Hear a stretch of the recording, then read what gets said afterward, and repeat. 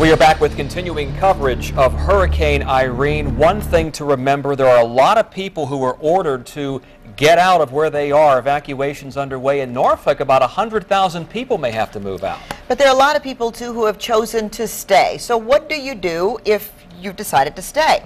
Stephanie Harris tells us more about how we should handle that. Now, here are a few tips to hopefully make things a little more livable in your house while the electricity is out. If you have some empty juice or milk containers, fill them up with water and put them in your freezer now before the electricity goes out. Then you can use them to help keep your food fresh for longer. Also, if you have an ice maker, continue to make as much ice as you can right now. Then you can put all the ice into your washing machine. Use it as a giant cooler. It's perfect because all the water just drains out with no mess. Before the storm rolls in, fill your bathtub with water. You can put some in a bucket and use it to flush your toilet. You can do the same thing in the sink and use this water to brush your teeth or take a sponge bath.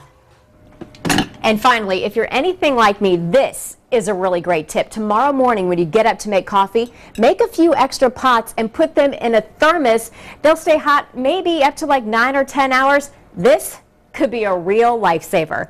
Stephanie Harris, 10 on your side. A lot of really good tips there. Yeah, especially the washing machine idea. Yeah, I kind of like that. Really, really good. We're going to take a break. We'll be right back.